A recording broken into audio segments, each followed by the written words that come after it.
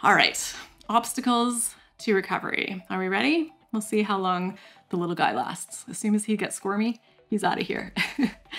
The first one that I hear so much in recovery interviews, and oh my goodness, this was my issue as well when I first became sick with ME/CFS, is that if you have a history of being somewhat of a type A overachiever, perfectionist type of person, that same person is still there when you're trying to recover, and that type A personality is driving your recovery bus. Us people who are wired like this, or who used to be wired like this, can can turn virtually anything that's healthy into something that's not. I became convinced that every single food in my kitchen had the ability to kill me, except for maybe kale when it was locally grown and in season and organic, of course. Just anything could become stressful. And of all of the things I was doing, so many of them probably could have helped me, but in that chronically stressed out state and me trying to get everything perfect, I don't think I was ever going to get anywhere. There's a really good expression, don't let the perfect be the enemy of the good. This is a good motto to employ with your recovery. A second thing that can get in the way of our recovery is becoming a bit jaded, and it is completely understandable how and why this happens. I believe I witnessed a lot of this with my mother, who also, as many of you know, had chronic fatigue syndrome for most of her adult life. And she tried so many things and nothing worked, and she just got worse and worse. And it just got to a point where even if anything new came up or there were new suggestions, it was almost like she didn't want to hear it. Like, I've tried it all. Nothing's going to work. Stop telling me that there is a way out of this, because there isn't. And I just can't get my hopes up one more time, I think, is the subtext of that. And many of the people that I have recovered told me that they actually encountered the thing or the combination of things that finally allowed them to fully recover years before. They just were not in a space where they were ready to hear it. They just immediately shut it down, like, nope, not going to work. But then when they did open their mind and give it a try, they had incredible success. And it ended up being what allowed them to get their health and their life back. A third thing that I hear a lot of from people who struggle with recovery, and then also how once they got past this, it helped them to recover, is they're not giving enough credit to the simple things in life. We have this debilitating condition. It has destroyed our life. It feels like it's robbed everything from us. We are so sick, we're suffering all of the time, and it seems like it's got to be something grand, something cutting edge that's going to heal us. Whether it's surgery, whether it's a new designer drug, whether it's, $2,000 a month worth of some magic formula of supplements, whatever it might be, it's not going to be the simple stuff. And what I hear time and time again in these recovery interviews is how powerful the simple things are. Getting sunshine, getting it in the morning if you can, to help get your circadian rhythm in sync and in a good cycle, which leads to good sleep. Doing everything you can to get consistent, good quality sleep can go an incredibly long way, not in just giving your body time to heal and recover. Really amazing restorative, regenerative things happen while we're sleeping. But it also impacts our mental health, our stress levels, and it has this ripple effect on everything that we do. When we don't have enough sleep, we're feeling overwhelmed. And it's just really hard to keep getting up and tackling our recovery in this state. Things like breath work and deep breathing, things like getting out in nature. I always quote one woman in one of my interviews who talked about how powerful the squirrels in her backyard were, and just spending time with them, what that did for her soul, for her mental health.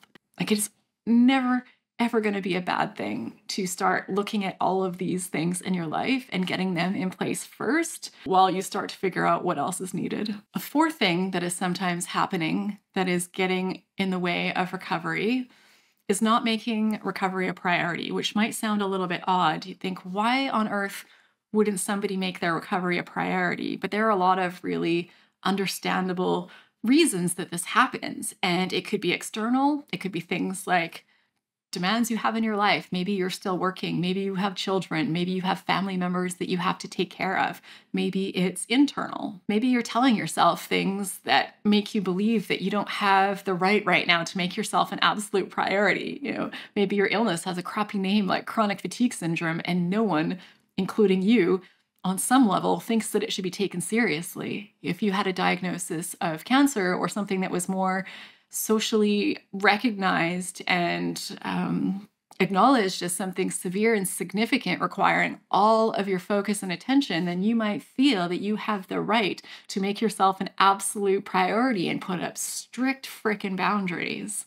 Be like, nope, we're fixing me right now. Like, I am drowning. The operation right now is to save myself. And it takes a lot. It takes a lot of changes. It's asking for help. It's changing your environment. It's hiring help if you need it. It's lowering your expectations on other things in your life and being like, they can just not be worried about right now. It's getting over your FOMO and realizing that you can sit out a lot of things in life and save that energy and save that focus for your health. Just whatever it is that you need to do to make sure that you are a priority. This was vital for me in my recovery. I was sick for about 10 years. And when I finally did recover, the biggest piece of that was coming up with a way to look at how much usable energy I had, see where it was going, see how much of that was actually things that were contributing to my getting well, getting rid of the things as much as possible that weren't, and then really zeroing in on the core things that were gonna, I believed, deliver me the results that I wanted. And I, cheeky plug, did a Skillshare course on this, but you can do it for free. There's a link in the affiliate link in the video description.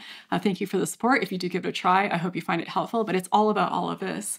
It's simple, short videos just to help you structure your life and find that focus and have tools and strategies to truly make yourself and your health a priority. A fifth thing that can stand in the way of recovery, and this is a big one, is not believing in recovery. And I'm not saying that just believing in recovery is enough.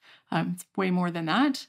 But you need to find a way to, as much as possible, hold on to that knowledge, that trust that a future for you with a healthy, thriving body is completely possible. And I'm not saying you have to think this and feel this every minute of every day. It's completely understandable that sometimes we get down, we get depressed, we get discouraged, and we lose that faith. But to have things in place to make sure you pull yourself out of that place as quickly as you can and not get stuck there, because there's something called the nocebo effect. It's very much like the placebo effect, but the opposite. It's where you believe something won't happen or something won't work, and so it doesn't. So in the same way people are given sham drugs, sugar pills in these clinical trials and told that it's a drug that's going to help them with something, and then in a big percentage of cases, it actually does help with that thing.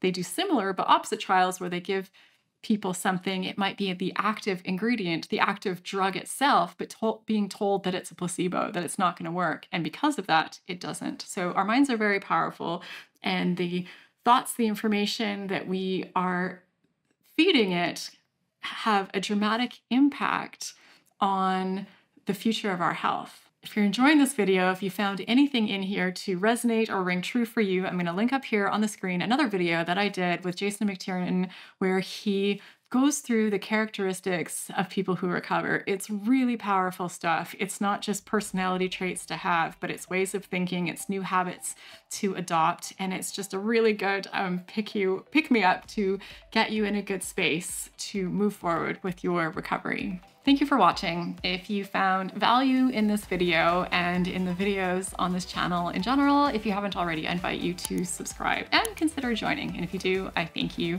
for the support. I am sending massive hugs to you.